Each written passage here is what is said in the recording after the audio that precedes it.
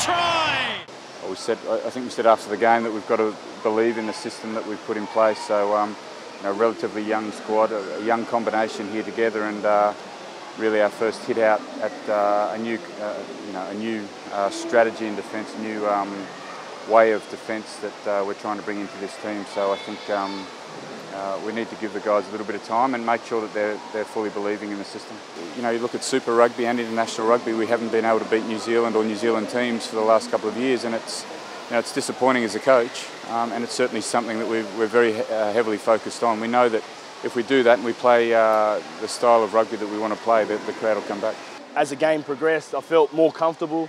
I felt like the team was starting to get a roll on, and a few momentum changes there, and we're lucky to kind of pounce and take our opportunities. And that's why I think next week we can take a really good. We can take a lot of good stuff out of that second half and build into that, and obviously start from where we finished in that game last night.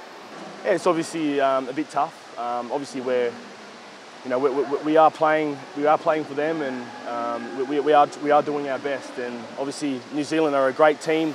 If we give them the ball that we gave them in that first half, they're going to destroy her. And we definitely felt that coming in that half time. So obviously, seeing the crowd kind of stick around in that second half and then kind of seeing that support, it definitely helped us come into that second half with a really good edge. And hopefully they can still continue that.